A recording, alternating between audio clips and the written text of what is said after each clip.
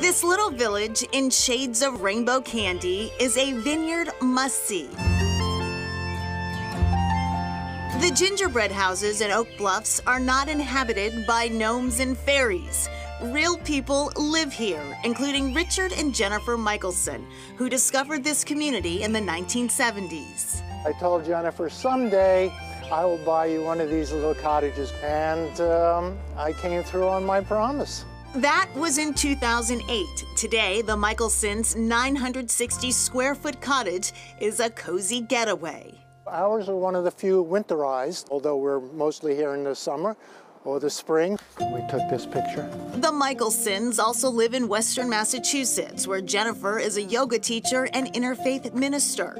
Richard is an award-winning poet and writer of children's books, many of them about social justice. This has been a great place for me to come and get away, and I do a lot of writing while I'm here. Just walk into here, and there's a sense of peace, a quietness, and an energy that is really lovely. The campground, as the community is called, began in the 1830s as a religious retreat for Methodists.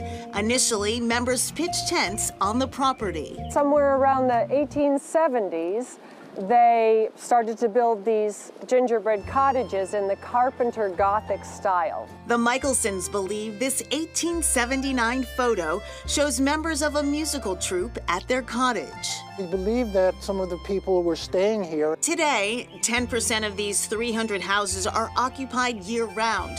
A performance hall here is an island mainstay. The biggest challenge of gingerbread life, the upkeep. It's pretty constant upkeep. Constant. Oak Bluffs is also home to a chef who whips up a feast at the local VFW. New York-trained Dion Thomas had his own restaurants on Martha's Vineyard. One was destroyed in a fire. His other restaurants on the Caribbean island of Anguilla, where he grew up, were lost to hurricanes. So I was a chef without a home, and so I came to the VFW, and it's been 11 years at the VFW.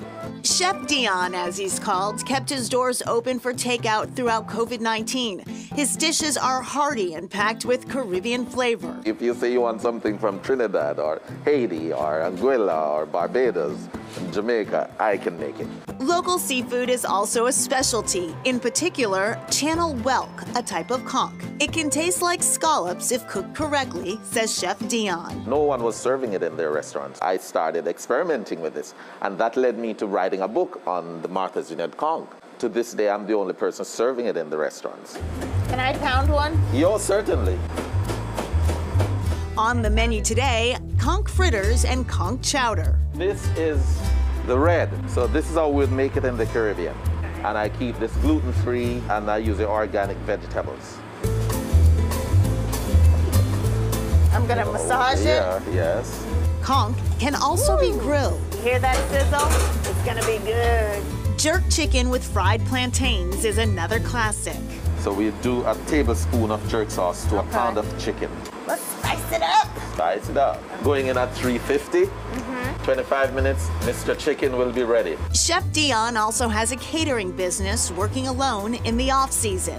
He says his customers are loyal and appreciative. It stayed throughout COVID. I never shut the door. Maybe that's something to do. People remembers. Maybe your food is good. Maybe the food is good.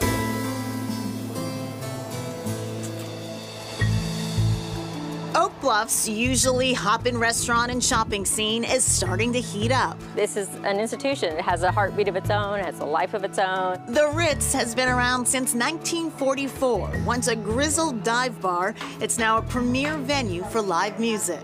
The live music that is here is like no other. It's as close to Austin as you can get. Owners Jackie and Larkin Stallings should know. They hail from Texas, where they own several bars and restaurants. We've been coming to the island since 1997. We always came for our anniversary, and there was a for sale sign in the window, and Larkin was like, let's buy the Ritz.